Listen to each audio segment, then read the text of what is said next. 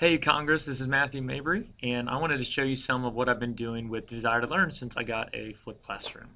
So one of the most important things that I had to figure out was how I was going to set up my class on Desire to Learn. And so let me show you how I did it. Doesn't mean it's how you had to do it, but it's how it made sense for me. So one of the things I did is I'm annoyed with this huge section of courses, so I went and I clicked on the orange pin to bring the courses I use most often up to the top.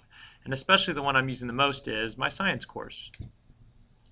To start organizing my course, what I did is I went to content and I made a module for the current unit I'm in. So I clicked here and I typed Unit 3 Properties. Boom. And you can see it's right here. And if you do this and you decide you don't like the module you just created, you can come up here, click the little caret, click Delete Module, click Yes, permanently delete, and now it's gone. Let me show you what I did though. So I created a Unit 3 module for my unit called Properties, and then I put my first learning goal as a sub-module right here. So I typed LG 3.1 blah blah blah. Now, when I type it like this, it looks like it's on the same level as that whole unit. But if you left click here and drag, you put it inside there. And see, now it's inside here. And if I want this learning goal to be higher or lower than this one, I can just click, and now it is underneath if I have that gray line. Or if I click here and put it inside, it's now created embedded within.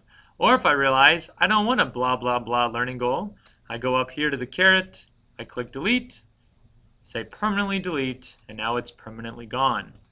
So let's go back. I have my unit, click my unit, I have my first learning goal, click my learning goal, and then I made all of these sub-modules. These are the activities, the instructional activities I'm doing within my unit.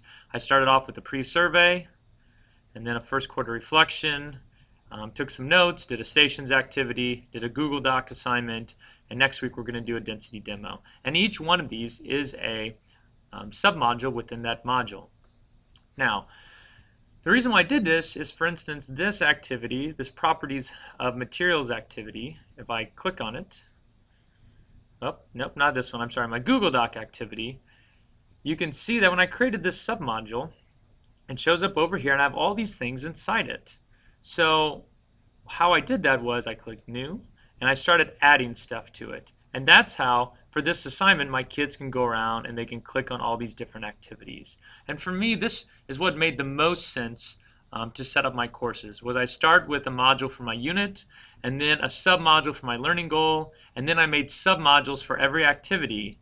And then when I click on the sub-module over here, I can add either just one file, or here, that's my note sheet, but the videos that my kids watch to take the notes, or maybe it's again just a Word doc, or here it's different Google documents that my kids will click on, and then they do the assignment on the screen.